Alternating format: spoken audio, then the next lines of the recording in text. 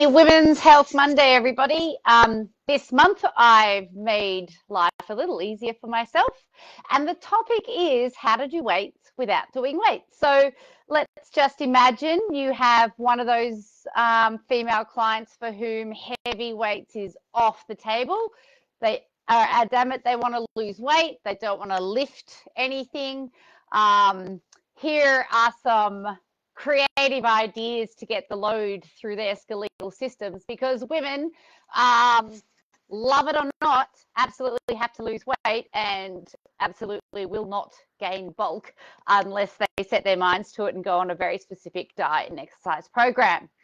So I'm going to arm you. The best thing about these methods this month is that they're not going to cost you a cent. And in the comments after this live, I'm going to post some awesome videos that will make you laugh of the ways we've got these clients lifting and chucking and throwing and power training without actually doing weights.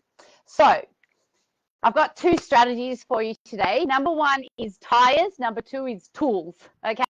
And this is why I love them. So Tyres are free. You literally walk into a tyre shop or place or a service station and take what you like. So make sure you bring a trailer or some way of transporting the tyres, because you can get everything from little golf cart tyres for the kids and the elderly, or people who are rebuilding to lifting, to tractor and truck tyres.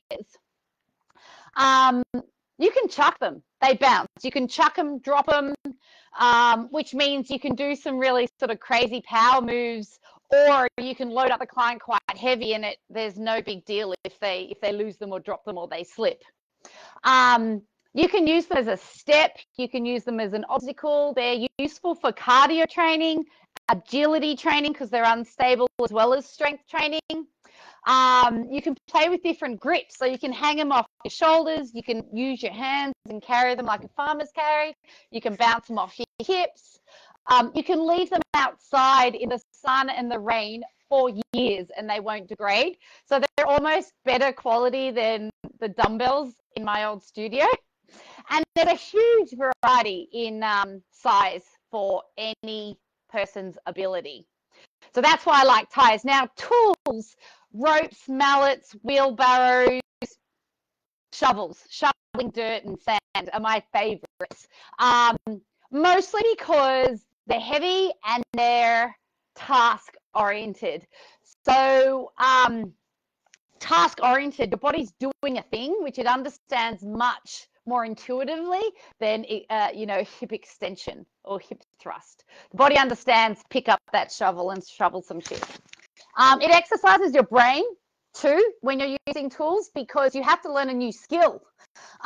So you get more complex neuroconnectivity through your body, through your brain, and that's like two birds with one stone, or three or four or five, depending on what you're looking at. And the other reason I love tools is most of them, your grip will be strengthened as well. And grip is a huge factor in longevity. So there's that test they do where they do the grip test, and they can tell you how long you're going to live depending on how strong that grip is. So those are my reasons for these two top tips.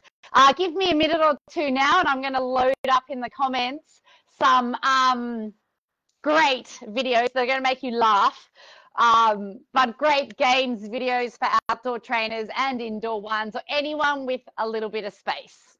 If you have a question, feel free to direct message me. Otherwise, I'll see you next week with a couple more tips.